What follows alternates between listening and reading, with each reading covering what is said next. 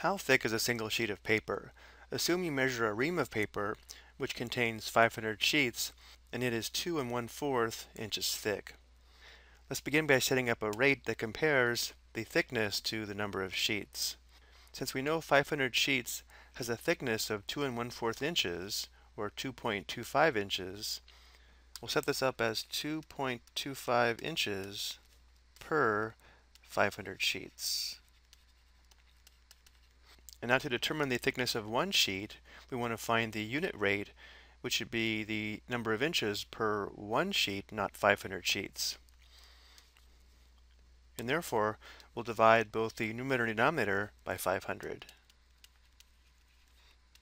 This will produce an equivalent unit rate.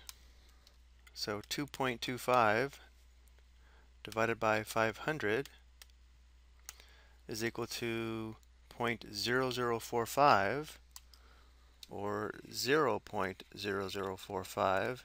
This should be inches. And of course, 500 divided by 500 is 1. So this is the thickness per one sheet. So we can say the thickness of one sheet of paper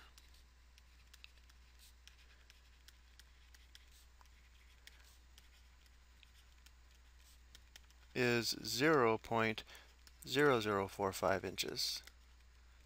Next, how much does one sheet of paper weigh? Assume a ream of 500 sheets weighs 5 pounds.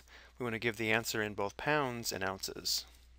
So again, we know that there are 5 pounds per 500 sheets. Again, our goal here is to find the unit rate, or the number of pounds per one sheet. So once again, we'll divide both the numerator and denominator by 500 to produce an equivalent unit rate. Our denominator is just going to be one sheet.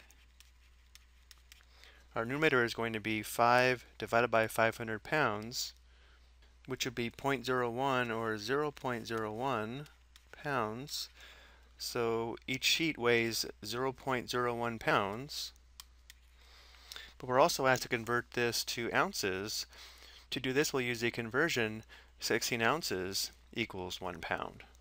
So if we have 0.01 pounds, we can put this over 1 and multiply it by a unit fraction to perform this conversion.